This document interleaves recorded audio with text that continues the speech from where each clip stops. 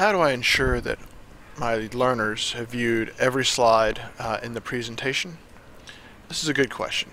We can do that by restricting navigation. So I'm going to go up to my player templates for this presentation here, click player templates, and I'm going to go up to my navigation here, and I'm going to set this from the default free to restricted.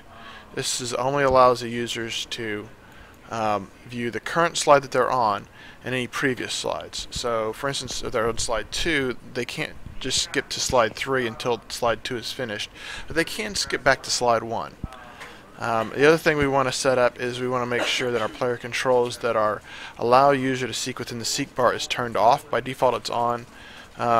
This will prevent the users from using the seek bar to just simply fast forward through the information that's being presented to them on that slide. Hope that helps.